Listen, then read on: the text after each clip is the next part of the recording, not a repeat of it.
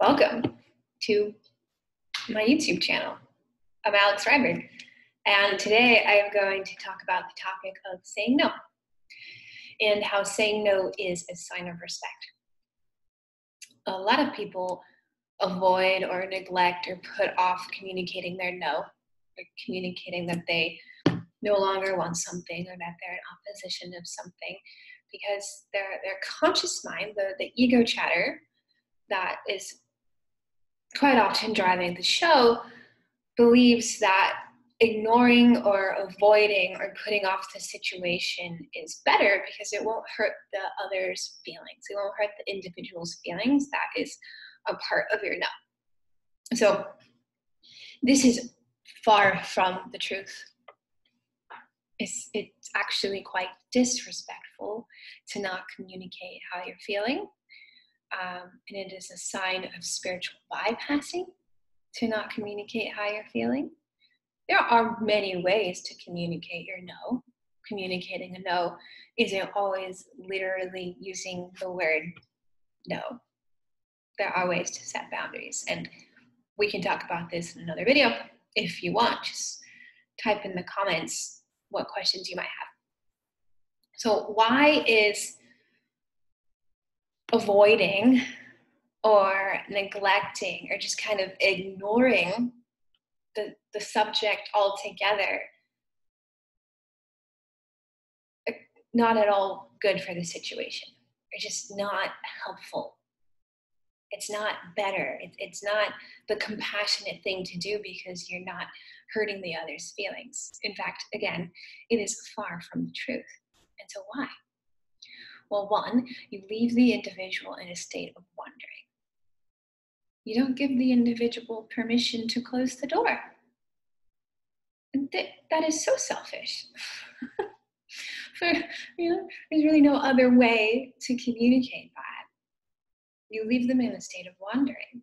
You keep the individual from moving on, from closing the door, from taking clear action and direction in their life to whatever is next. Because there is a reason you want to say no. Your no, while it might seem like it's very personal to you, is bigger rhythms of consciousness wanting to manifest through you. You are the expression of it, but ultimately it has nothing to do with you, and it has nothing to do with the individual. It is time to sever ties. It is, and this is, there are extreme or bigger or more significant examples of like being in an intimate relationship, for example. But then there are tiny, everyday examples of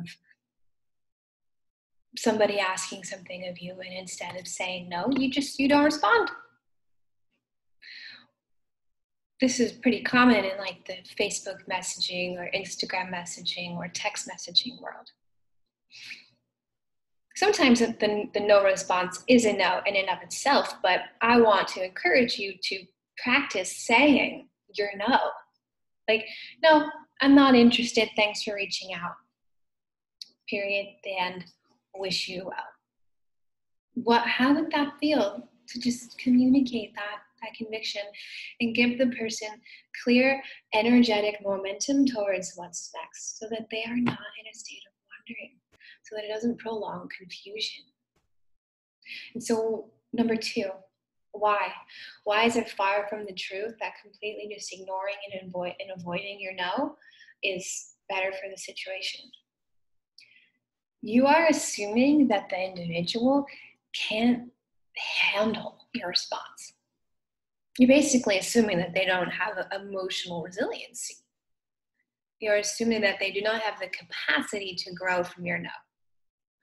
And again, there are more significant life-altering no's. But today, I'm more referencing the small no's. Oh, there's my dog. I'm referencing the no's around telling someone that you don't want to meet for coffee, or saying you don't want to have dinner, or, the social no's. when you have too much on your plate, or you're just literally not interested in the offer, you're not interested in hanging out, it doesn't feel calling to you, or kind of business, professional no's, like someone presenting a service to you and you're not interested, or it doesn't feel like it's the right time to take advantage of this service, why not communicate that? Why not say no? So again, back to point number 2. That's 1, 2. You are assuming that the individual can handle it. You're taking away their power. You're manipulating them. And you're not giving them the opportunity to grow, to have their process. Because again, if you're wanting to say no, it's because you're meant to. You wouldn't have that inclination if that wasn't supposed to happen. And that is an offering to the individual. They get to use your no to go on to the next thing, to grow from it, to understand their response. So, yeah. Point number 3. Ultimately, avoiding saying no is you protecting your own feelings. You trick yourself into thinking that it's protecting the other, but it has nothing to do with them. It's about you. You are afraid of the rejection that they'll have, or the response that they'll have that will seem like rejection. You are afraid of the negativity of how they could react. But here's the thing. Referring back to the concept that your no is an offering to the individual, and whatever their response is their process. That isn't yours to take on. It's for them. Your response to their response is for you. Ultimately, it boils down to a codependency.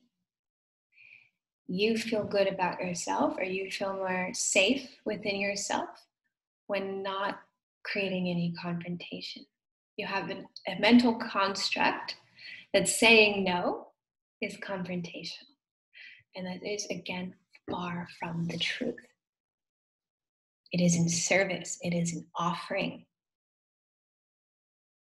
And it is an offering in these very minor day-to-day interactions. No, I don't want that addition to my meal. No, I don't want to meet up for coffee. No, I'm not interested in your service. Thanks for reaching back out.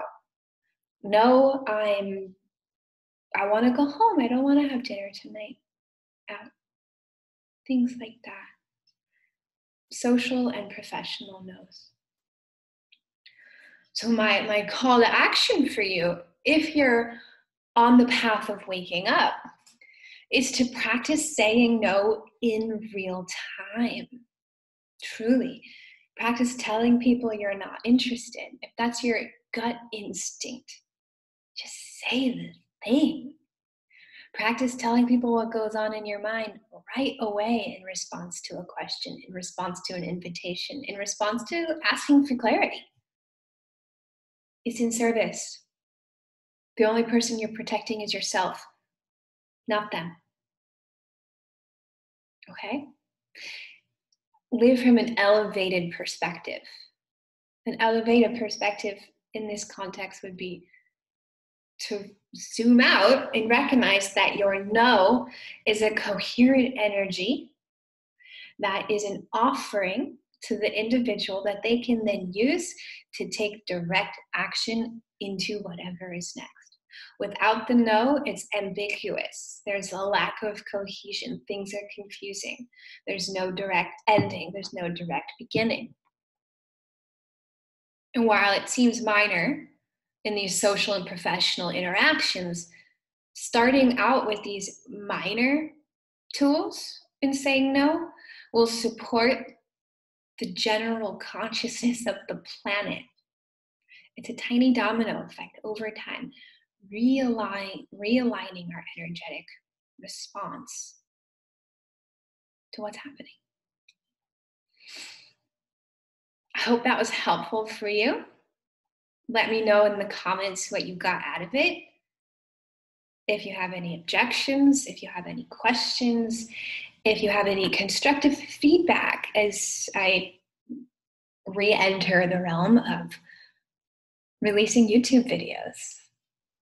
Thank you so much. Have a beautiful day.